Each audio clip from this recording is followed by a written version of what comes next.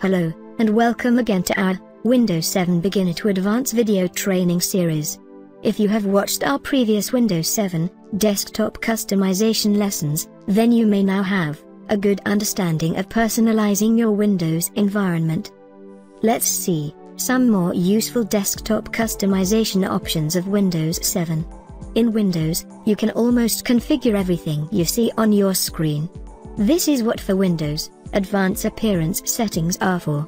Windows 7 Desktop Customization, Chapter 1, Lesson 7, Part 2, Advanced Appearance Settings. Here is a complete list of advanced appearance settings, which we will configure in this lesson. Before we start modifying advanced appearance settings, you must know that many of advanced appearance settings will work on Windows Basic or Windows Classic themes. So, it will be a good idea that you first change your current theme. To learn almost all the features of advanced appearance, I will advise you to choose Windows Classic theme. Right-click on your desktop and choose Personalize. Before we move further, I am choosing Windows Classic as my current theme for this lesson. Now, click on Windows Colors and you will directly be in Advanced Appearance Settings window. A new window will appear, and this area is a sample preview window, which will display your modifications right before you apply them. This is a nice thing that you can see that what you are going to change, and you can review your changes right before you apply them. If you click the drop-down arrow under the item menu, then you will see a list of available items, which you can configure here. Let's get started with our first item, which is 3D objects. Before you reconfigure this item, you can see that many options are disabled for this item, like size, color to, font size, bold and italic. Every item has its own properties, and those features will automatically be enabled for those items which support them. Later, if you change the theme, then everything will be redefined according to the theme color scheme. It will be also a good idea that you note down the properties of each item, so if something goes wrong, you can revert back to the original settings. In the end of this lesson, we will give you a complete list of items with their default properties. Our first item in the list is 3D objects. Here you have two properties to configure. First one is color 1 and second is font color. The buttons and windows are considered as the 3D objects. So, here I am going to change the color 1 of this item to something else. You can choose any color you like. Next, I am going to change the font color as well. You can see the changes right before you apply them in preview window. I am also going to open another window, suppose taskbar properties, so you can see the changes right after I apply them. You can move windows by holding them from the title bar.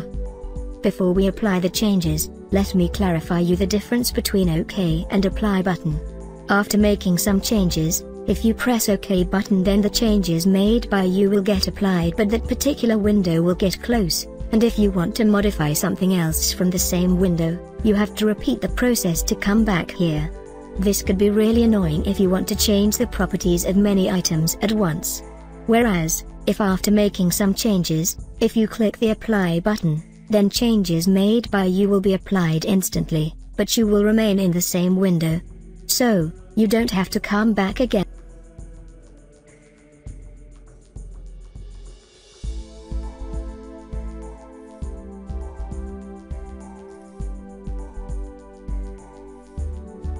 If you don't like the new settings that you have recently made, then you can redefine the original settings, or just change the theme, and everything will be settled according to the theme. So, here I am again choosing the Windows Classic theme, and you can see that the changes made by me have been reverted. The next option in Advanced Appearance Settings is Active Title Bar. As I have described earlier, you can see that all the properties are now enabled for this item. So, what is Active Title Bar? As you can see, right now, I have two windows simultaneously open on my screen. First one is Windows Color and Appearance, and second is Taskbar and Start Menu Properties. As I am currently working in Windows Color and Appearance window, So this is my active window, and the second taskbar and Start Menu Properties window is an inactive window. Now, we configure the properties of active title bar, like size, color 1, and color 2. Then we change font style, font size, and font color etc. As I do modified the properties and apply them, you can see the changes right in the title bar. Do notice that the color 1 and 2 have only been applied to active windows, whereas our inactive.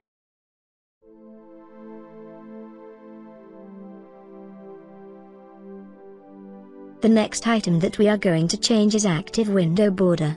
This item will define the size of the border for your active window. As I am increasing the size, you can see the changes in the preview window. You can also change the border color as suited to you. To check the settings, I open WordPad and restore the window. So you can see the border size and border color, which I had applied. I am again going to change the color of 3D objects. So you can notice the difference between 3D objects and active window border colors. You can see the border color of WordPad and the inside area of WordPad now have two different colors. The next item in our list is application background. And you have only one property to change. That is color 1. Application background color will display in those applications which have some unused area within their working area. Do note that this setting may not apply to all the applications you work in. After changing the color and applying the changes, you can see that there is unused area in the WordPad, but still the application background color have not been applied here. Whereas, if I open another program like Photoshop, you can see the application background color have been applied.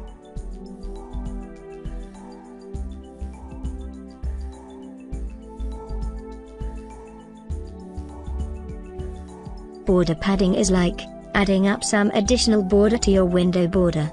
To give you an example, I'm opening WordPad and restoring it, so you can fully understand the difference. As you can see that I am setting the value of active window border to 10 point, and applying the changes. You will notice that there have nothing been changed in my current window border size, but if you see the border size of WordPad, then you can compare the difference.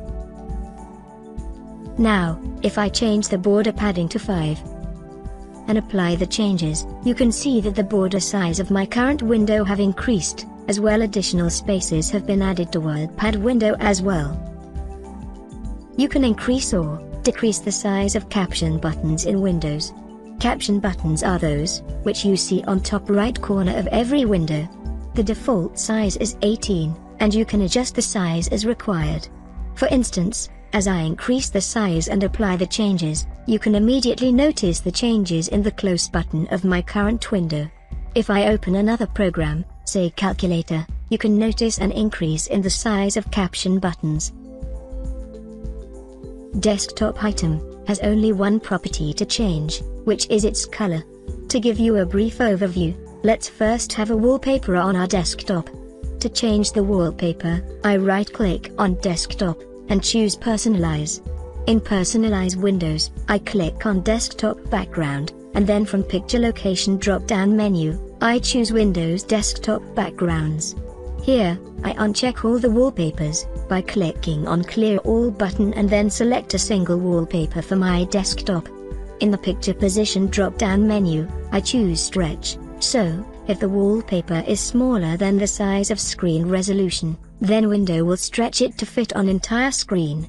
Now, if I choose my favorite color for desktop from Advanced Appearance Settings, and apply the changes, you will see no color on my desktop because the wallpaper is covering up the entire space. You will only see the desktop color if you have no wallpaper on your desktop, or wallpaper is being displayed in its actual size and it is smaller than the screen resolution.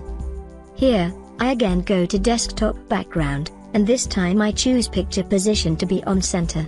As I save the changes, you can see that the area after the wallpaper have the same color that I have selected from the Advanced Appearance Settings. You also have choice to choose some ready-made colors from the solid colors of desktop background window. Our next item under Advanced Appearance is Disabled Item. As you can see in this notepad window that some items are disabled. Now, you can have your favorite color for disabled items as well. Just choose a color from Advanced Appearance settings and apply the changes. You will see the same color for disabled items when you move your mouse pointer over them. Hyperlinks are the links that point to some other elements. When a user clicks on a hyperlink, then it navigates the user to the predefined location. Just choose your favorite color for hyperlink and save the changes. Now, wherever you see a hyperlinks, they will have the same color that you have decided. There are a lot more options that you can configure through Advanced Appearance settings. I will teach you all of them in our next part of the same lesson. Till then, keep sharing our videos and subscribe to our channel for our upcoming videos.